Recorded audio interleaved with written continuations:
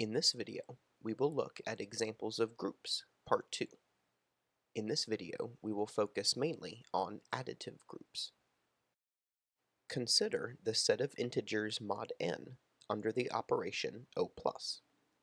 Remember that the operation O+ from Zn cross Zn to Zn is defined by A O plus B equals the quantity A plus B mod n. Here we will prove that Z mod n under the operation O+ is a commutative or abelian group. To show that the set of integers mod n under the binary operation O+ is a commutative group, we need to show that it satisfies the identity, inverse, associative, and commutative requirements. For the identity requirement, let A be any element in Z mod n. Then A O plus 0 is equal to the quantity A plus 0 mod n, which is equal to A mod n, which is equal to A.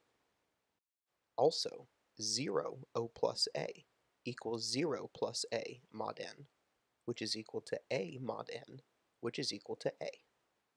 Thus, 0 is the additive identity in Z mod n. For the inverse requirement, let A be any element in Z mod n, and consider the quantity n minus A, which is also in Zn. If we apply the binary operation O+ to A and the quantity n minus A in either order, the result is 0 both times. Thus, the inverse of any element A in Z mod n is the quantity n minus A. Finally, we have stated previously that addition of integers is both associative and commutative, so these properties are automatically satisfied. Since the set of integers mod n under the binary operation O+ satisfies all four requirements, it is therefore a commutative or abelian group.